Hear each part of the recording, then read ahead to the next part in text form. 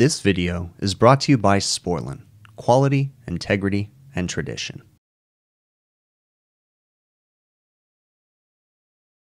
I'm at this location today for an exhaust fan not working. Now, I don't know which fan it is as of yet. I have a hunch that it's this fan, but we'll find out. But we have direct drive fans here, meaning that they are inverter controlled. They have, all kinds of fancy controls. But anyways, when these fans are sold to the customer is under the belief that they're energy saving, that, you know, they don't have preventative maintenance costs as much with this kind of stuff. And I think that there was a miscommunication, and I noticed this with a bunch of different customers because the lack of preventative maintenance is huge, okay? Just because it doesn't have a belt doesn't mean that I don't need to do a maintenance on this fan anymore. These motor vents, look at these motor vents. They are completely plugged, solid, okay? Whether or not that's my problem right now, I don't know. But those motor vents are there to help cool the motor off. And if it can't breathe, theoretically it could overheat. Now I prefer to do this when the fan is running, but it's not running at the moment, so we'll figure that out in a minute. I'd rather all this stuff not go down into the motor, but can only do so much. Trying not to breathe this stuff in. Seems very healthy. Now look at the difference. All right, let's start by checking power coming into the fan. See if we have anything. I'm checking from phase to phase, and I got nothing on the top of the switch. Phase to phase, nothing on the bottom of the switch. So we've got no power coming into the switch. Check across, nothing, nothing, nothing. And then we can even check to ground. Nothing, nothing, nothing, nothing, nothing, nothing. So we have no power to ground, no power to the switch on either side. So I went ahead and turned the switch off, okay? And I'm gonna go downstairs to the breaker panel to see if we have a tripped or a breaker that's turned off. But I made sure I turned it off, so that way when I reset it, if it is tripped, potentially if we have a bad motor or something, it doesn't blow the breaker again. I can come up here and see it happen by flipping the switch. There we go, look, we got a tripped breaker right here. It's tripped. Let's go ahead and look right up here. That is 18, 20, and 22. And that is 18, 20, and 22. So what we're gonna do, it's a tripped breaker, turn it off, turn it on, and then we'll go upstairs and troubleshoot. All right, so now that we reset it, I shut this off. And I will tell you something, that when I shut this switch off, it didn't feel right. The actuation felt funky. Okay, but we're gonna test incoming voltage coming into the switch. So 1 to 2, we get 202 volts. 1 to 3, we get 200 volts. And 2 to 3, we get 200 volts. Now, I'm gonna go downstairs and turn that breaker off because I wanna test this switch before we go any further. Because I'm telling you, it felt like something was broken in the switch. I'm gonna test power, I turned it off. We've got no power up here, let's test the ground. Okay, power is dead. So what we're gonna do is we're gonna ohm out this switch.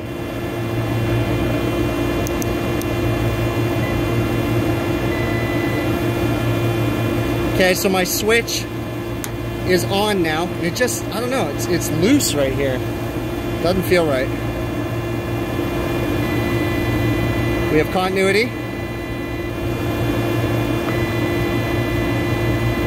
Look at the resistance across the switch.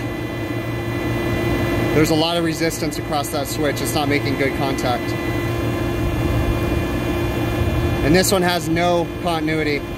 So we've got a bad three-phase switch here. So let's go back here and look again. Look at the resistance. You shouldn't be reading resistance across the switch that's closed. This one has low resistance. This one has very high resistance. And this one has nothing. So yeah, we've got a bad three-phase switch. So we're gonna go ahead and change out this three-phase switch.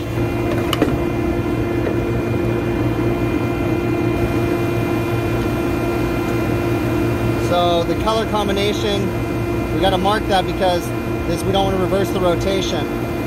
So we're gonna go black to red, red to white, blue to black. You can do a couple different things. You can mark it. 1, 2, 3.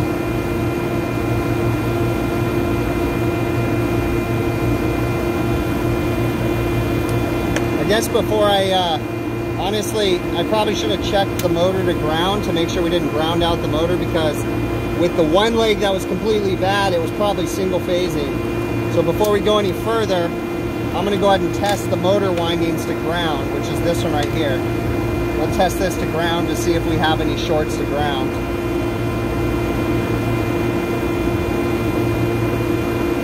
No short to ground. No short to ground. No short to ground. And we should have continuity between the windings. 4 ohms, 4 ohms, 4 ohms. So theoretically our motor should still be good.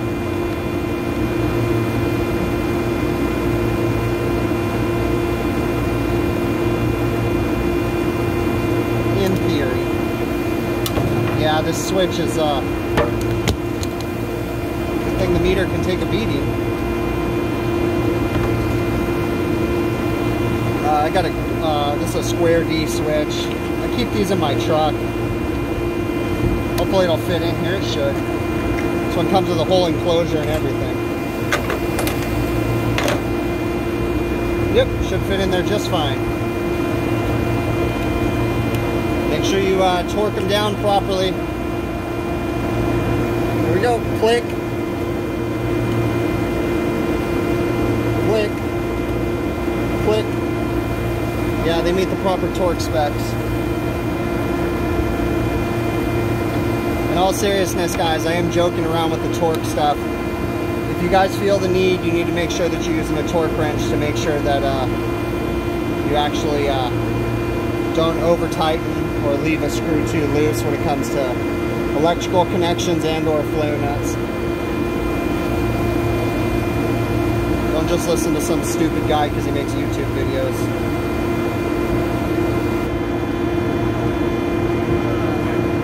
You got to try to cram all that stuff in there. That's what I don't like about these things. Put way too much crap in these switch boxes.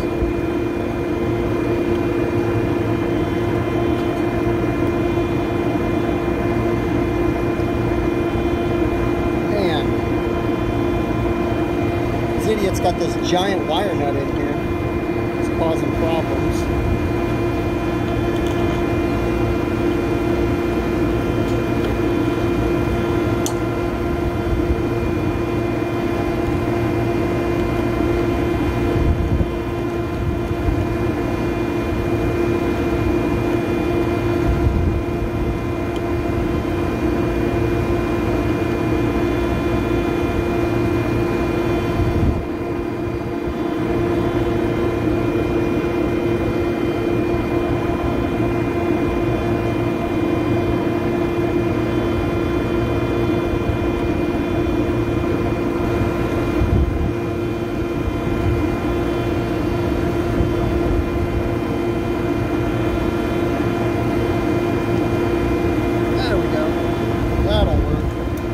I'd win.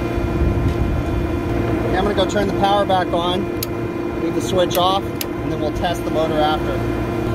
Okay, let's fire this guy up. First we're gonna check voltage. Make sure we got 3-phase coming in. Yep, 3-phase coming in. Nothing shorted. We'll have to find a better place to check current draw. And let's see if this guy fires up without blowing up. 1, 2, 3, please don't blow up. It's running. It's got a nice little vibration to it, but it's running. Okay, we're gonna open up, there's a J box right here, and we can test current draw right there. All right, I turned it off. Right down in here, it's kind of hard to see, but it says up at the top, 3.2 and 1.6 for the current draw, or the full load amps, and it's rated for 230 or 460. We have 230, so we should be allowed to run 3.2 amps. Now, The fact that this unit is vibrating so bad leads me to believe that's the reason why the switch went bad. Because I'll turn it on again. I don't know if it comes across on the camera, but this thing is vibrating really bad. And that would ruin that switch. But we're still gonna, we got it operational. I'm gonna lift up the fan, look at the bottom side of the wheel, see if there's any damage. We're gonna open that up and check current draw. Look at how crispy that looks. It's all corroded in there. That looks healthy. I'm gonna have to turn the camera off and open that up carefully. I was able to carefully get that out, and we're running 2.8 amps. So we're under the 3.2. So we're okay on current draw, but now we got to investigate why this thing is vibrating so bad. What I notice is if I power it down, I don't know if this is picked up or not, but this is wobbling, like the shaft is bent or the blower's bent. It's come all the way up the shaft of the motor, and I can see the whole fan assembly wobbling inside of the motor. Again, it probably isn't coming across because of the frame rate, but this thing has hinges, so I should be able to hinge it and get a bottom look at the wheel. All right, here's the underside. I don't see anything stuck in the wheel. It doesn't look abnormally dirty. So we just have out of balance blower wheel shaft in the motor, something like that. I can absolutely guarantee you this customer's not going to repair this, and I guarantee they're going to replace the fan. I know them a little too well. They order their own fans, so we'll get all the specs off of it, but at least we have a working fan for now, and then I'll just warn them that if they don't get this taken care of ASAP, then they're going to have another bad switch, if not more damage soon. And then when we do so, we'll definitely redo that electrical box, redo the conduit, all new wire, because there's some corrosion inside there, put new gaskets on them, all that good stuff. So it's interesting because I really do think that these customers are sold on, you know, very low preventative maintenance. And while I will agree they shouldn't have to do as much preventative maintenance on these fans with no, you know, belts or anything, but they still need to have people in there checking on the equipment, looking for the vibration. You know, that switch failing could have been prevented had, you know, once a month, once every other month, someone just come and walk through and, you know, investigate the fans, look for strange vibrations. And from the damage on the fan, it almost looks like maybe the hood cleaners dropped the fan. I prefer to use super hinges by Omni Containment because they have an automatic catch on them. This one has a catch, but you have the ability to disengage it. And I think that's what happened, and that's why that fan is dented in the way that it is because someone probably dropped it and threw the thing, made it all cattywampus to where it, you know, started vibrating like that. But you have to remember that, you know, remember this whole big picture diagnoses thing, right? You've got to look at the big picture because that switch didn't just fail. More than likely something caused it to fail. Was it loose electrical connections? Was it the ambient environment being very corrosive? You know, if this was near the ocean, you know, maybe the salt was corroding the inside of the switch contacts. I mean, that's the kind of stuff you need to think about. There's a reason that parts fail. Now, there's a small percentage of parts that just fail and you'll never find what's wrong with them. But for the most part, if you stare at something long enough, you can kind of figure out what happened, you know. I at least try to do that as much as possible. Again, I'm not always successful to say this is the exact cause. And another thing too, I never go down to the customer and say the problem is 100% solved. You will never have another issue. No. Okay. I did the best that I could. More than likely, this is what caused the switch to fail. Everything's operating properly at this time. Keep an eye on it. That kind of a thing. Okay. Now in this situation, I did bring the information up to the customer and they actually already replaced the exhaust fan, or they had us replace it. I don't have footage changing it out, but those fans are silly. We use a crane, lift them up there real quick, no big deal. Actually, this one we might have used our equipment lift. Depending on the location, we'll use our telescoping. We have a Sumner 24-foot equipment lift that'll lift the stuff up there. I think I've shown it in some videos before, but it has outriggers and everything. Does a really good job. I think we can lift up to like 800 pounds.